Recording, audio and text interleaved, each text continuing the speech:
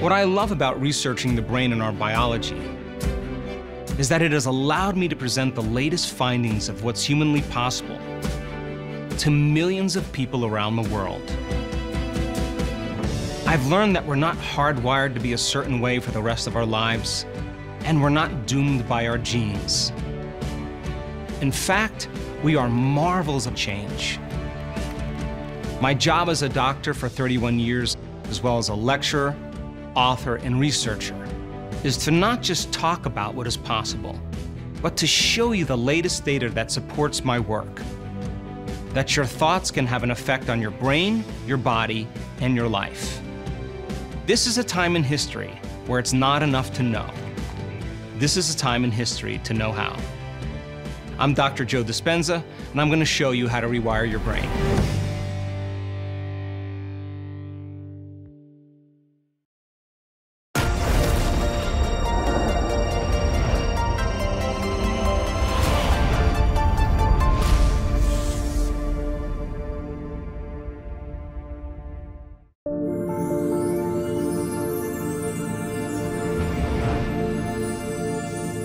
I want to start off by asking you a strange question. What does it mean to you to be supernatural? To me, being supernatural is to be able to change your body by thought alone. To say it another way, it means being greater than your body. Being supernatural also means overcoming challenges and conditions in your outer environment that most people would not be able to accomplish. In addition, being supernatural would also mean to be able to change some predictable future destiny or event. That is, to be greater than time. Now, is this something that's only reserved for ancient yogis, mystical masters, and superheroes? Is it fantasy, or is there medical proof that each human being has the potential to heal themselves and, in a sense, to become supernatural? In 1986, I had my own personal experience that forever changed my life. A serious injury forced me to meld together everything I knew from my scientific mind and my training to a greater level of understanding about the nature of reality and what is possible. Much of what I discovered was not found in conventional textbooks and mainstream science. In fact, I had to find answers for my own personal healing by delving into areas of science that point the finger at possibility. I want to invite you into a journey and a scientific study of your mind, your heart, and your body with a series called Rewired. So let's start with some basics about the brain that you should know right from the very start. I want to offer you a new way of concepting your brain. Think of your brain as 3 brains in one. You literally have 3 brains that allow you to go from thinking to doing to being. So let's start off with your first brain, called your neocortex. Your neocortex is the seat of your conscious mind. It's the largest and most evolved in human beings and dolphins.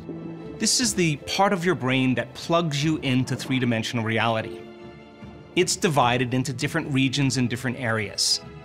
So the front of the brain, called the forebrain, makes up 40% of your entire brain. It's the largest in human beings, and it's what separates us from all other species. The next closest species, gibbons and chimpanzees, their frontal lobe is about 14 to 17%, dogs about 7%, and cats about 3%. Now, the frontal lobe has been known to be called the area of executive function. But think of the frontal lobe as the CEO of the brain, or the symphony leader.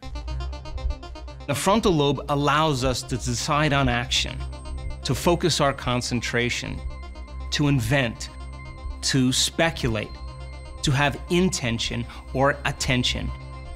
It's the area of our brain that restrains our emotional reactions or begins to speculate new possibilities. So think of your frontal lobe as the seat of your conscience or your creative center. Now, the rest of the brain is divided up into geography as well. For example, the back of your brain, called the occipital lobe or the visual cortex, is where you process sight or spatial orientation. There's strips in areas of your brain that allow you to feel certain things with your body, or to invoke or begin to initiate motor function or movement. There are areas of the brain that allow you to make long-term memories and to begin to distinguish between self and non-self. But the entire brain is mapped geographically, and think of that first brain as that part of the brain that allows you to learn new things and to have new experiences. So then, every time you learn something new, you make new connections in your brain. Learning is forging new synaptic connections. In some of the latest research in neuroscience that says that 1 hour of focused concentration on one concept or idea literally doubles the number of connections in your brain, literally produces physical evidence as a result of your interaction in the environment. So then all of this philosophy, this intellectual data, this theory, this knowledge is stored in that neocortex called your thinking brain. Now, the next step is to take that knowledge, that philosophy, and to begin to apply it, to personalize it, to demonstrate it, to initiate that knowledge in some way. And if you do this properly and you can get your behaviors to match your intentions, you can get your actions equal to your thoughts, you can get your mind and body working together, you're going to have a new experience. Now, when you're in the midst of an experience, all of your 5 senses plug you into the environment. And as all of that sensory information rushes back to your brain, jungles of neurons begin to organize themselves into patterns and networks. So then experience then enriches the philosophical circuits in your brain, and when those neurons begin to form into networks, the second brain, called the limbic brain, the emotional brain, the chemical brain, the mammalian brain, begins to make a chemical. And that chemical is called a feeling or an emotion. So the moment you feel unlimited, the moment you feel abundant, the moment you feel free from any experience, now you are teaching your body chemically to understand what your mind has intellectually understood. So we could say that knowledge is for the mind and experience is for the body. And in that moment, you are embodying the truth of that philosophy. And because there's new information coming in from the environment, you're literally beginning to change your genetic destiny by signaling new genes in new ways. And it is the limbic brain, or the chemical brain, that begins to manufacture those chemicals so that your body begins to become chemically instructed to understand what your mind has intellectually understood. Now, the limbic brain also has some other functions. It is the seat of your autonomic nervous system. And think of your autonomic nervous system as your automatic nervous system. This is the part of the brain that subconsciously regulates blood sugar levels, hormone levels, temperature, respiration, heart rate. This is the part of the brain that's giving us life automatically.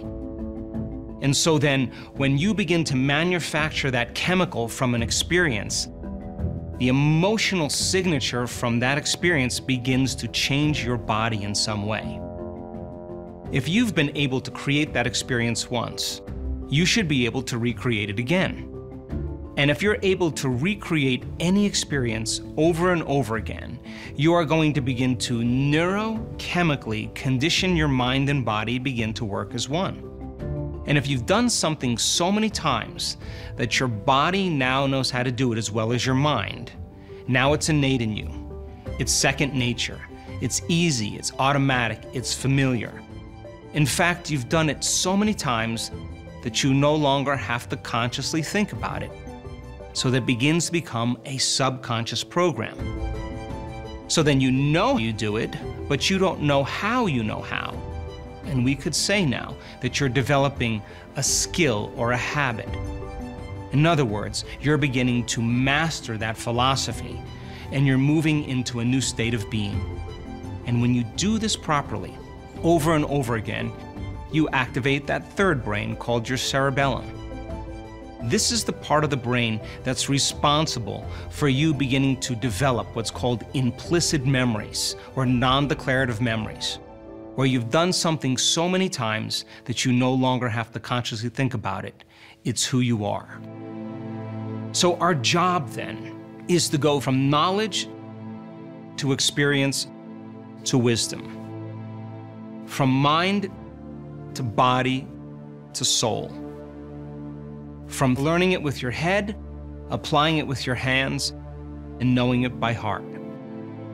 And I can tell you that common people around the world are doing the uncommon when they follow this formula. They're healing themselves of near-fatal diseases. They're reversing cancers. They're healing from childhood scars and wounds. They're creating new jobs, new opportunities, and they're having mystical experiences that transcend language, and they look just like you.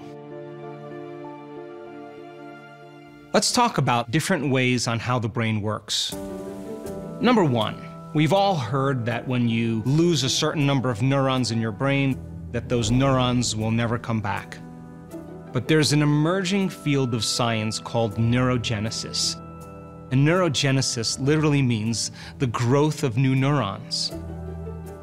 And our research has found that when people begin to learn new things and have new experiences, not only will they begin to cultivate new synaptic connections in their brain, but they will actually flourish the growth of new neurons as a result of those novel experiences and learning. And we've even discovered that within 4 days, we begin to activate the very gene that processes that change. So, the studies that were done in the early 1900s said that no neurons could grow in the brain. Those scientists were studying rodents in an unchanging environment. So if rodents are in an unchanging environment and there's no new stimulation, there's no new activities, there's no new experiences, then their brains will stay the same. Now let's talk about you. If you think the same thoughts every single day, and for the most part, most people, 80% to 90% of their thoughts are the same thoughts as the day before. And your biology, your neurocircuitry, your neurochemistry, your hormones, and even your gene expression is equal to how you think, how you act, and how you feel. And in other words, everything stays the same in the body if you stay the same. Well, it begs the question then, is it possible that new thoughts that lead to new choices, that lead to new behaviors, that create new experiences, that lead to new emotions and new feelings, that could inspire new thoughts, begin to change your biology? Would you begin to see significant changes in the brain as well as the body? And our research proves that when you change, everything changes around you. The second concept I want to talk about is the concept of coherence. And think about coherence as rhythm or order or synchronization. People who live by the hormones of stress on a daily basis, and for the most part, that's 70% of the time for most human beings. And when you're living in stress, you're living in survival. And when you're perceiving some threat in your external environment, when you perceive a danger, you have the perception of something that could get worse, it turns on that primitive nervous system called your fight or flight nervous system. And when you're in stress, you're always trying to control or predict an outcome. So people who live under the gun of those chemicals, those emergency chemicals, are shifting their attention very quickly from one person in their life to another person in their life, to something at some place at some time, to meetings, to places they have to go. And every single one of those elements that are known in their external environment are neurological networks that are reflected in their brain. So under the urgency and the arousal of the stress hormones, we begin to shift our attention from one person to one thing. We activate these individual circuits. And like a lightning storm in the clouds, the brain begins to fire out of order, very incoherently. And when the brain is incoherent, you're incoherent. And when the brain isn't working right, you're not working right. And it's this state that begins to cause the brain to function like a house divided against itself. Different compartments of the brain no longer synchronize. And we've found the formula to teach people how to create more order and more coherence in their brain. And when they do this properly, without the aid of some type of drug, medication, or some type of external therapy, if they just practice that formula, they can begin to make their brain work better. When your brain is functioning right, you begin to see the world very differently. And so coherence then is when the brain starts to unify those different communities of neurons that were once subdivided. All of a sudden, you see the front of the brain start resonating and begin to oscillate with the back of the brain. You see the right side of the brain start synchronizing with the left side of the brain. And the brain is starting to function in a more holistic state. And what syncs in the brain links in the brain. And all of a sudden, you start feeling more whole. By the same means, when a person is living by the hormones of stress, there's only 3 things that primitive nervous system wants to do when you're living in survival: to run, to fight, or to hide. And because social mores say you can't fight, you can't run, or you can't hide, many times people are stepping on the gas because that emergency system is telling them to act, and yet they're in a business meeting, they're in the car with their children, they're on the phone with somebody, and it's those stress hormones that are beginning to activate the heart to race because blood needs to be pumped to the extremities in that state. But you're stepping on the gas, and at the same time you're stepping on the brake, and the heart starts to function incoherently.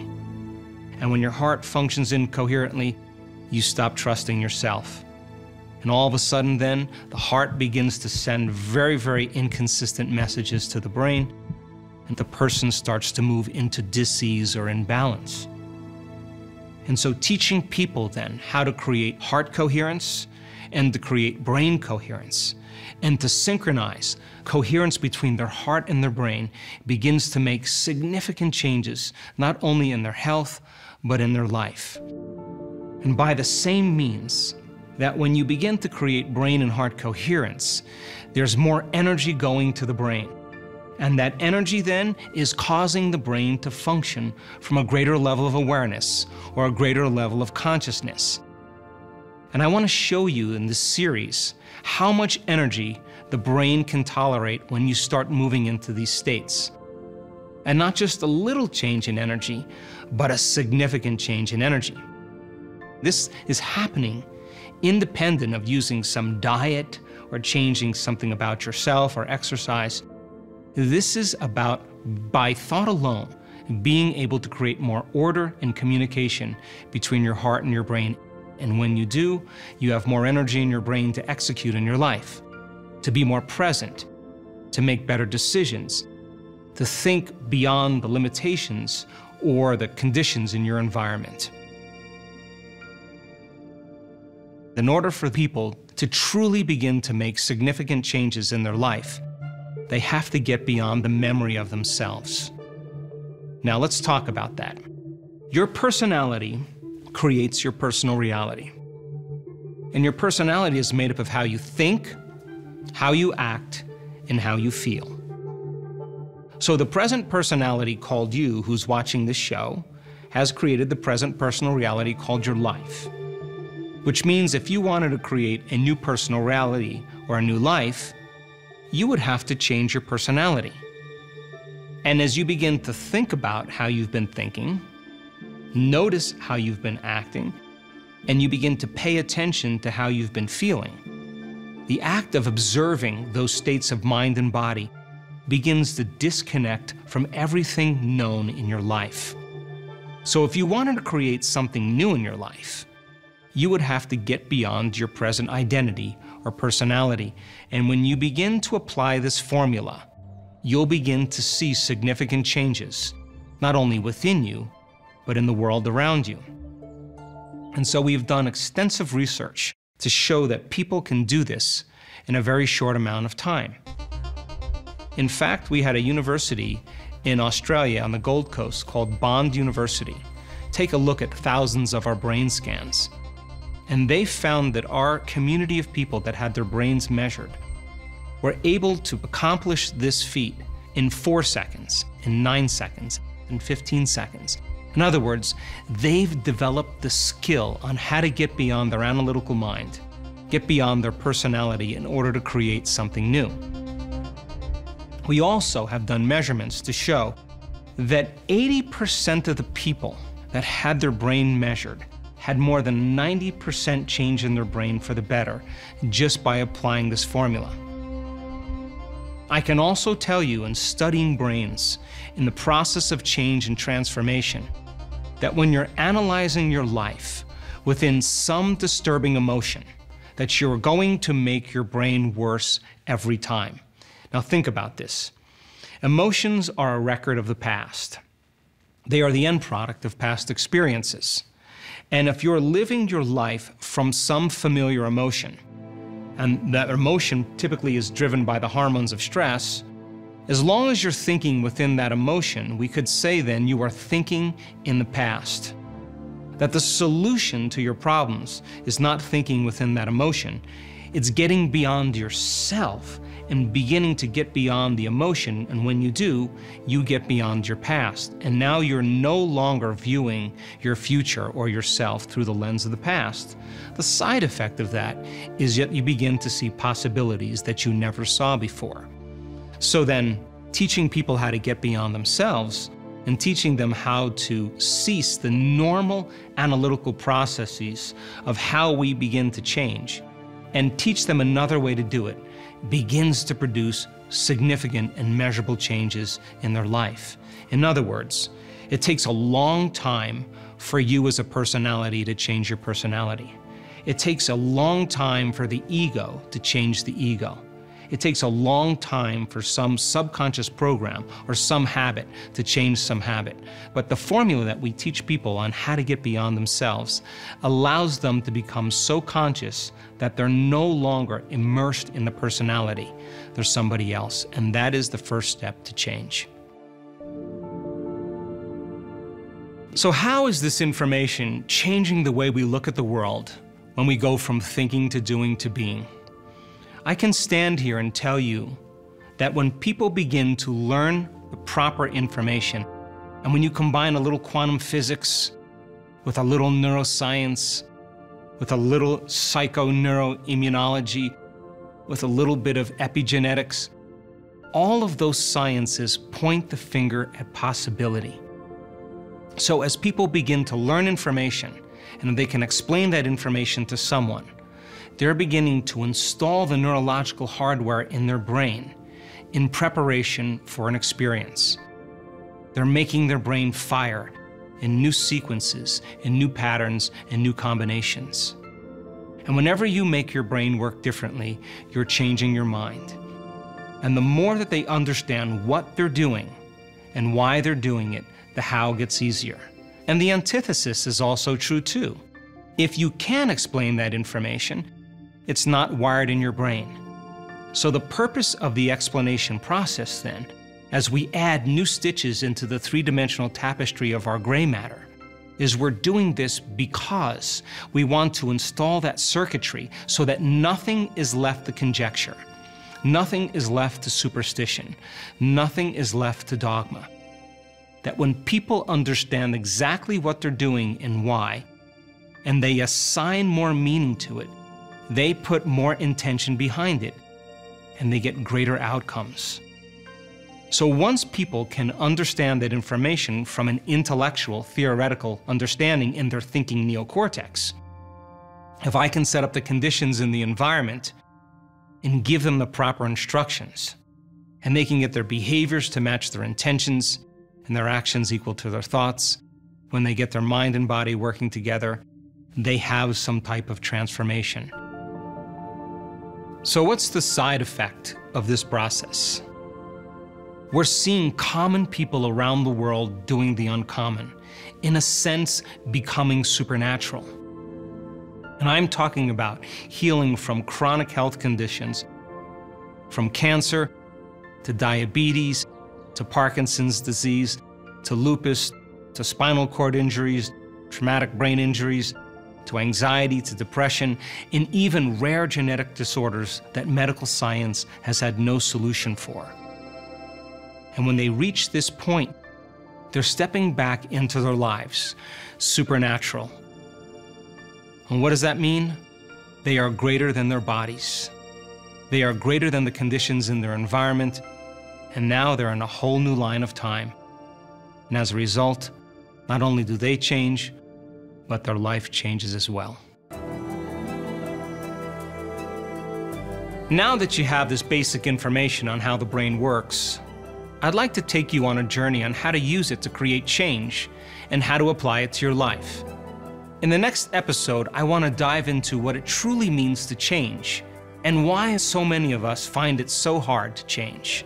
I'm your host, Dr. Joe Dispenza for Rewired, and I hope to see you on the next episode where we go beyond the ordinary into the extraordinary.